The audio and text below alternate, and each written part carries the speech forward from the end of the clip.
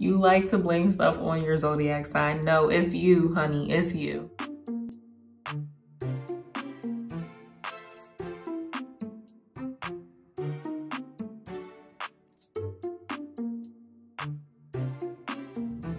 What's poppin', y'all? Welcome back to my channel. It's your girl Nia Simone, and today we're gonna talk about how you're toxic.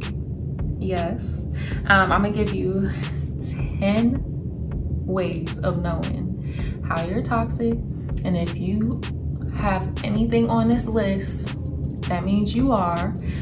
This could go for, you know, friendships, relationships. It don't matter what type of relationship you have, whether that's with a boyfriend or your family or your friends.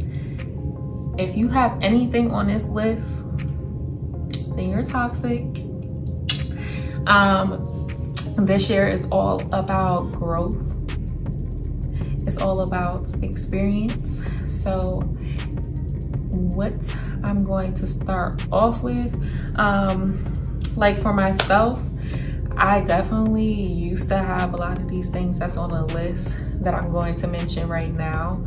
Not a lot, probably had maybe like 2 or 3. And realizing that a while back, I was like, oh wow. Like realizing that now, like thinking about it, it's like, it's crazy to see how much I have changed and I have grown into the person I am today, which is totally fine. But we're gonna go ahead and get right into the video. So let's get started. Toxic trait number 1 is that you get off on someone needing you or wanting to be around you. So, you know, there's a lot of people that may be there and, you know, want to be a friend or just want to experience life with you. For these people, if you take advantage of that and, you know, you get a little smirk, you feel good because someone needs you for something, just know you're toxic, okay? Like, you seek attention from it. Like, you love the attention that you get from it, knowing that this person is not going to leave you alone. Like, you know, even if y'all argue, you will sit there and know for a fact that they will come back no matter what the argument is, because you know that you have that hold over that person. So just know, if this is you, I'm sorry, but you're toxic. Oh, you're toxic. You're so toxic. Number 2, I would say that toxic trait number 2 would definitely be that you would blame everybody else but yourself for your problems. If your day goes wrong, or, you know, you left something at the crib, or the person stopped talking to you because you did something, but you're blaming them because you want to find some reason to sit there and be mad at them for something that you did, you're toxic, okay? You're the problem. I'm telling you right now, you're the problem. So think about it and let's switch that up, okay? You lack growth. You lack growth. You lack responsibility. You don't like to apologize when it comes to those things either. That's a problem right there. Like, you know, I used to be a person that really didn't apologize, and I'm not even going to blame that on my zodiac sign either, like, because that's another thing. Ooh, you like to blame stuff on your zodiac sign. No, it's you, honey, it's you. But that's not on my list. We only want to list 10 things. But I guess you can put that together. But you like to blame everything on everybody else but yourself. And as soon as you realize that, you know, you're the problem, you're the reason why, you know, your friendships are, you know, leaving you, or, you know, you're doing a lot of things to make these relationships just crumble, then you can actually grow for them and learn from them. And then, you know, for the next relationship that you have, whether that's with friends or a significant other, you would know to not do those things and bring that into the next person. Okay, so toxic trait number 3, you cannot be happy for other people. Any type of happiness that you see in somebody else is like, you get envious of them because of that. If somebody told you some good news about something or something positive, you always like to be negative about a situation. You always like to look at the downside of things, never look at the upside of things. When it comes to your friends, you don't, like to say that you're happy for them. You tend to find a way to kind of ruin what they have going on. So that is definitely another toxic trait. Let's get it together. Okay, toxic trait number 4 is you love arguing. And I know a few people who actually like arguing. It's not cute. It's not it. If you cannot have a conversation with someone or have a disagreement without it being super crazy, then you're toxic, okay? If you get off of going back and forth on people and yelling and, disputing with them crazy, you're toxic. Arguing is not the wave. Like, it stresses you out. It gives you pimples. Like, who wants that? It's not gonna last long in whatever relationship that you have that includes family members or significant other. At the end of the day, what's going to end up happening is that person that you continuously want to argue with is going to end up leaving, and then you're going to be sick and then not realizing, oh, what exactly did I do? You like to argue, that's what you did. That can definitely end a lot of relationships.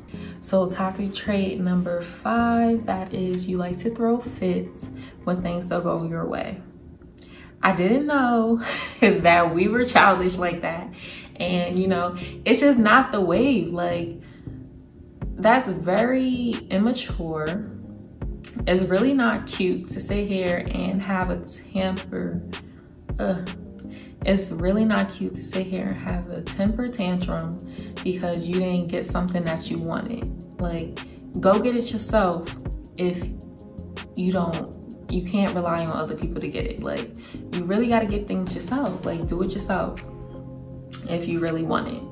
And on top of that, it's kind of like, who wants to sit here and deal with somebody that, is always crying and whining because something didn't go their way? Like, grow up. I'm sorry. You're toxic. I'm saying this in the nicest way possible, but you're toxic. Okay, so the next toxic trait, which is number 6, is you like to use people's weaknesses to your advantage. For example, knowing that somebody wants to spend quality time with you and, just be around you all together, and you use that to try to get something that you want. Like, if I tell you that I want to hang out and you like, okay, well, I'll do one better. I'll come over and cook for you if you pay for my haircut or something like that, And I don't know, it's not really a win-win situation with that, because it's like, why can't you just come do something with me because you want to do it, and also because I want to do it? But if you don't want to hang out, then why not just say no? Like, it's just weird. And also, I don't know, it's not fun. It's not beneficial for anybody but you. You're selfish, you're toxic. I'm sorry, but not sorry. Also, another thing that can like tie into it, which is actually going to go into number 8, is you don't like to keep your promises.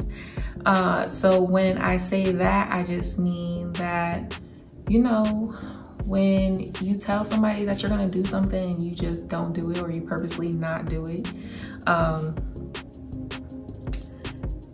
it's just, I've done that to people, and I know people that done that to me, and it's just not fun. It's not cool to do that to somebody. And you know that you're toxic when it comes to that, when you realize that you're doing it and you still continue to do it. So that's what makes it even worse, is when you realize stuff and you still go ahead and be like, oh, I don't care, I'm gonna just do it anyway. Like, it's not it. It's not the wave. Okay, so I don't know if I said that was number 7 or 8. I didn't mean to say 8 if I did, because that definitely wasn't number 8. But the next toxic trait is you like to get even. Like, if somebody sat there and was like, oh, well, they didn't say it to you, but if somebody likes to go out and they wanna, you know, just have a nice brunch or something, and you like, oh, I'm about to one-up them, and you about to see what I can do, blah, blah. You try to one-up them and stuff. Or you like to go tit for tat, to say like, if your man cheating on you or your friend slept with your man, so then you're gonna go sit there and sleep with their father or something like that. Things of that sort, that means you're toxic. Like, throw that away. Okay, so number 9 is you like to give backwards as compliments. Like, you like to backhand it. And what I mean by that, like, let me give you an example, is if you say, hey, I really like your shirt, but why does it do that? Or, that's a really cute picture, but why is your face like that? You're toxic. You're toxic, you're toxic, you're toxic. Like, why can't you just say what you, hey, I like, and leave it at that. Don't run it back and say, but, don't add a but. Just say, I like XYZ, and leave it at that, period. All right, so the last and final trait of knowing that you're toxic, and this is for you, is for the people that think they're toxic. You just want to be toxic so bad. Like, you'll be like, oh yeah, well, I did this and I did that. Or you just like really like to say that you're toxic so bad. It's not necessarily that you're toxic, you're just stupid. Like, why do you want that? It's like, it's no clout being behind being toxic. It's not cute. Like, nobody, that's like basically like saying, oh yeah, I'm crazy. Everybody knows I'm crazy. Why do you think that's cute? Please let me know, because it's not. Like, nobody wants to sit up here and have some crazy behind girl or man and relationship. That's toxic. Like, leave people alone. Let them have their peace. Period. And that's it. I'm gonna wrap it up because I only wanted to come on here and do 10 toxic traits. There is like a whole list, I'm sure, but I really don't want to go down with it. These are the ones that I've thought of, you know, pretty quickly, and that's it. So let me know down below what you think your toxic trait is, if you do have it, or what you think that you can work on. You know, just let me know in the comments down below. Also, like and subscribe to my channel, and make sure y'all hit that buzzer, and we're out. Bye, y'all.